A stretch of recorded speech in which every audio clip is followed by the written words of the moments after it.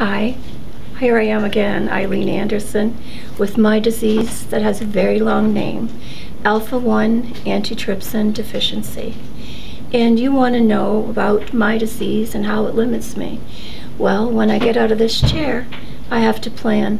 I have to plan everything about my day, to exercise and walk. It affects my breathing. I'm sitting in this chair so my voice is working properly, but when I get out walking, it's very difficult to manage movement to my car, not being able to carry my groceries home, doing the things that I would like to do.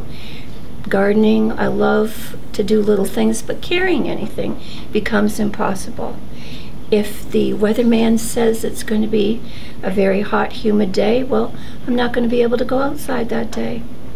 We're trying to have a fundraiser because it is a very rare disease. Hardly anybody in our community knows about it, except my friends, say at social services or at hospice, people that I've volunteered for.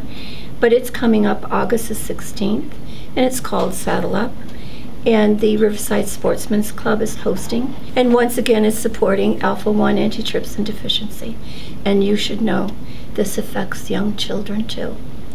And there isn't a disease that they're not working on, but for this particular disease, they don't have an answer or a solution.